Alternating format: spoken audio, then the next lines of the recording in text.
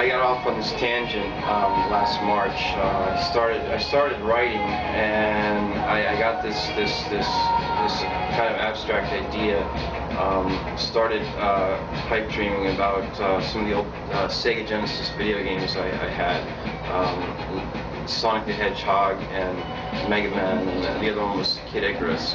Well, in Mega Man and Kid Icarus, your video game characters are like climbing different levels and things, and Mega Man has like a laser gun, and Kid Icarus, he's got wings on his shoes. So I'm dreaming this up, and thinking and looking